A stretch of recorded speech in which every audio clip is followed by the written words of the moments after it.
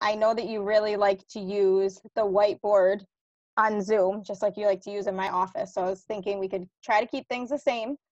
And I'm going to share my screen with you and we can do our feeling check-in with the whiteboard. As learning moves online, so is therapy. It's an adjustment for the kids. It's an adjustment for the parents. The days are long. We're confined to being home. So, but it's been okay. April Islam's children usually see their behavioral therapist at school.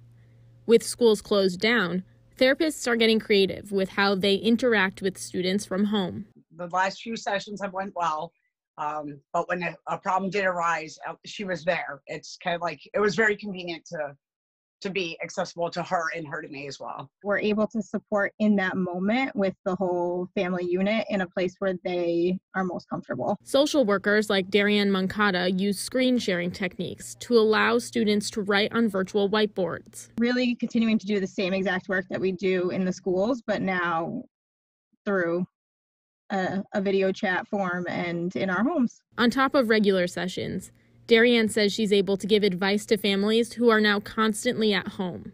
She says to take little breaks throughout the day and to find creative ways of learning. There's been a lot of people kind of jumping up and giving even just like yoga videos or drawing videos, or I know Mystic Aquarium was doing some events. So breaking up their day with stuff like that. Darianne says in the future, telehealth sessions will be helpful for families who need an emergency appointment or who need some extra time.